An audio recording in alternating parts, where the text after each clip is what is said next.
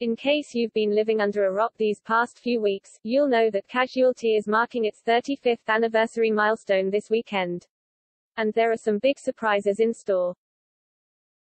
Tonight's special episode, August 14th, will see the show flash back to 2016 as part of Ethan's tragic story, with reappearances from his dead brother Cal, a late Noel, and a departed Big Mac. But why is Cal back? And what does the future hold for Ethan in the wake of Fenish's death? Here, George Rainsford and Rich Windsor, who play Ethan and Cal respectively, reveal all. How did you react when you learned that Cal would be coming back? George, I was thrilled to be working with Richard Windsor again. We lived together when he was a regular on the show and have remained great friends since. My only apprehension was in what capacity Cal would be returning. I mean, it can't be a good sign for Ethan if he is seeing his dead brother, right? Cal has come back from the dead. How has that happened? What's going on? Richard H has come back to haunt Ethan's dreams. H is there to help Ethan through a very difficult time, be his voice of reason and make him see that life is still worth living, especially for Bodhi, his son. He was always Ethan's rock in life, and H is continuing that in death. What was it like being back on set together? George, we were both quite nervous for our first scene actually, but within 5 minutes it all clicked and we fell back into this really familiar dynamic. All the little Cal wind-ups and Ethan's frustrations instantly reappeared, which was wonderful. Without giving away any spoilers, the nature of what we were filming this time around was very different from 4 years ago, so there were lots of new things to explore too. Richard, I loved it. We just have so much fun, which was one of the main things I missed after leaving Casualty. It was like going back in time, it was great. What was it like being back at Casualty and reprising the role of Cal? Richard, as soon as I put the scrubs back on, I looked in the mirror and it just felt like I'd been on holiday. It's like second nature playing Cal. I know it's a bit cliché to say, but it really feels like a family at Casualty. Seeing all the faces from the past and all the people on set, it just feels like a supportive family unit. How has present-day Ethan changed since the one we see in the episode, 5 years ago? George, we find Ethan just after he has learned about inheriting the Huntington's gene from his mother, and that was the start of some incredibly life-changing moments for him. The last 5 years have included his brother being murdered, Ethan exacting some sort of revenge by allowing Cal's killer to die, breaking up with Alicia, saving Connie's life, getting promoted to clinical lead, and being utterly useless in the role, nearly dying in a market explosion, having a baby, having to tell the mother of his child about his condition and finally getting engaged.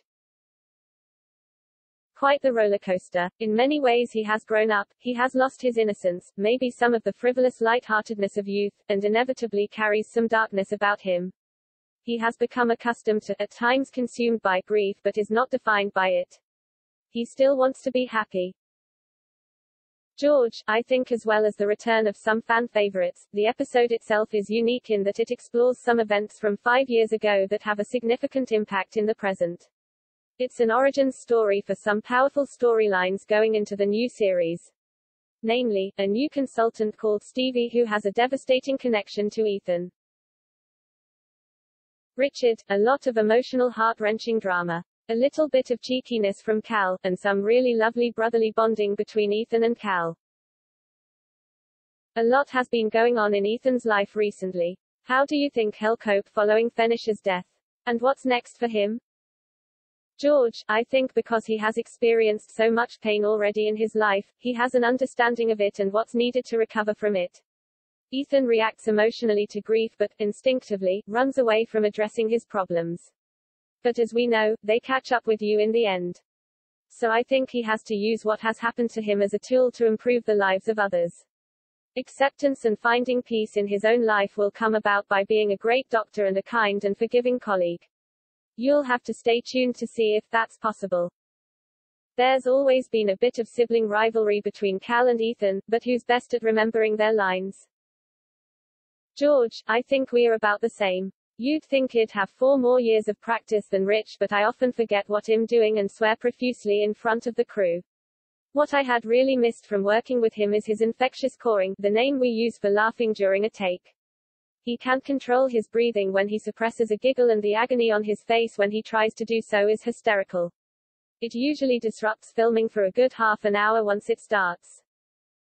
Richard, this is a tough one. To start with, George, but after a few months, we were probably even. We were more likely to put each other off by laughing than anything. We've had moments where our bodies hurt from laughing. George, as Will Beck said in his speech when we won the BAFTA, I think at its best, Casualty dramatizes the everyday. Fans want strong characters that are relatable yet flawed, and stories that are dramatic, current, and original.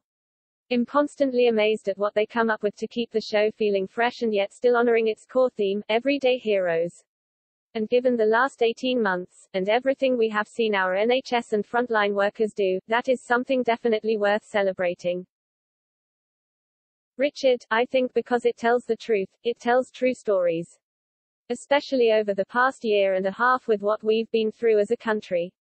A show like Casualty can really reflect the lives of people and try and shine a light on certain issues, like Huntington's disease for example, which has affected Ethan and Cal. These kinds of issues can really be brought to the fore and people can really relate to it. It's also a really great family drama that brings people together on a Saturday night. I always watched it with my family when we were younger. What was your fondest memory of your time on Casualty? Richard, I think it has to be the National Television Awards. Going with a group of people you really love working with and receiving an accolade for something you all worked so hard on was just lovely. People came up to us and told us their experiences of how a storyline made an impact on them, and it made us realize how much Casualty is touching people's lives. It felt very humbling.